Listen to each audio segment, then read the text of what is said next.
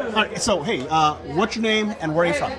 Hi, my name is Dennis Helderman. I'm from Istanbul, Turkey. All right, great, man. Hey, welcome to America, and tell me your story, man. Okay, my story is I came to America 3 years ago. I've been in UC Davis for the last 3 years. I love it. I love California. I've never been to California before I came here. It's awesome. My homie. I love my homie. I love California. It's been awesome. For the last 3 years, I have the best time of my fucking life.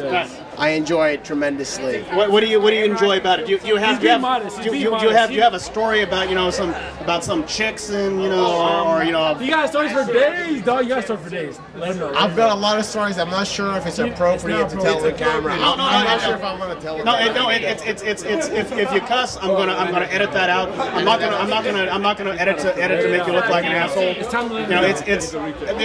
These are just legitimate stories. These are just legitimate stories, man. Here's the legitimate stories. Okay, sure. I came to California 3 years ago. I came to California 3 years ago. I came to UC Davis as a freshman, and I have to tell you, man, I love the U.S. I fucking love America.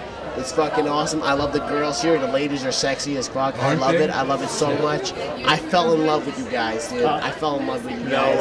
The girls are crazy, dude. I had so much fucking fun. I play rugby. I played rugby for 3 years. So I played rugby for 2 years for UC Davis, and fucking every single year it's been crazy. Every single sorority, it's been a whole nother dynamic. Right. But look, hey, what I want is a story about a sorority. He wants the dirty. He wants the nitty gritty, dog. Hey, a story about the dorms, He wants to know. He wants to know. Yeah. But look, you've got a lot of stories. You've been around the block. You've done things and been places that most other people in America will never ever get to see. I can say a story for you. I know your stories. Yeah. So what you have an opportunity here for is to tell a story that will get someone else's attention. In your one and only opportunity to participate in capitalism in America. To participate in capitalism in America? I'll participate in capitalism in America. I have to choose my words carefully. Okay, sure, I've got one story. Romney? You support Mitt Romney? Figure shit. Okay, Obama. Dude, we're in California. Everybody supports Obama. Okay, regardless of that, okay, I'll tell you a story. Okay, sure. So, okay, sure, we're UC Davis. I played rugby for this university for the last 3 years. We have exchanges for sororities. I have to admit, I've done stuff I'm not proud of. Like, we're animals. Like, you know how American Pie rolls? Like, Talk about it. it's nasty. I really don't want to talk about it. We've done nasty stuff. Like, American Pie, you know how American Pie rolls? Oh, yeah. The pie fucker. A pie fucker. Well, the pie fucker's pretty true because it comes off a stereotype. That stereotype is true. Hey. Beat his ass. All